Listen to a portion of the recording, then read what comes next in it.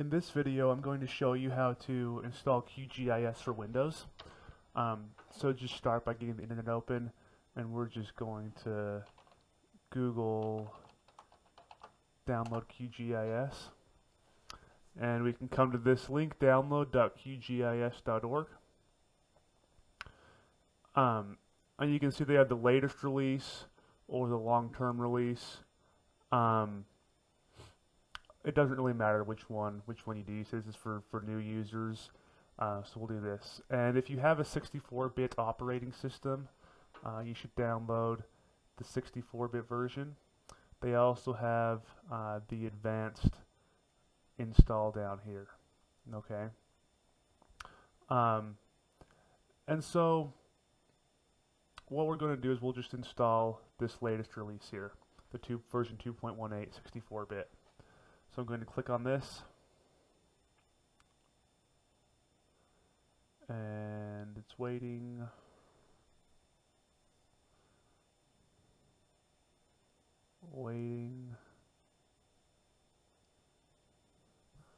Hopefully my internet. We can just close this message. We don't need to donate right now.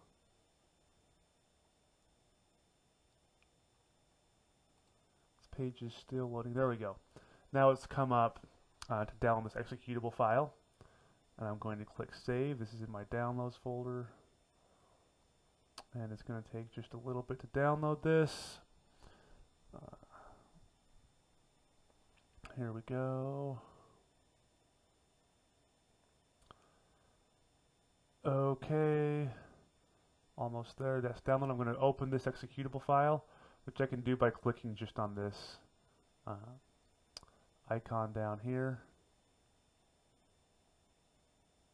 There we go. And so now it pops this up that I want to allow this app to make changes. I'm going to say yes. And then it gives me this setup wizard.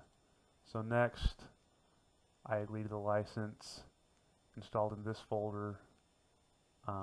These are sample data sets you can choose to download. I'm not going to, but if you want to, it'll just download data that you can use for examples. So now this is going to take a little while to download. I'm going to stop the video while this happens, and then we'll come back once it's all downloaded and walk through some of QGIS. Okay, so we're back. It's finished installing. I have my installer here still. I am just going to click finish.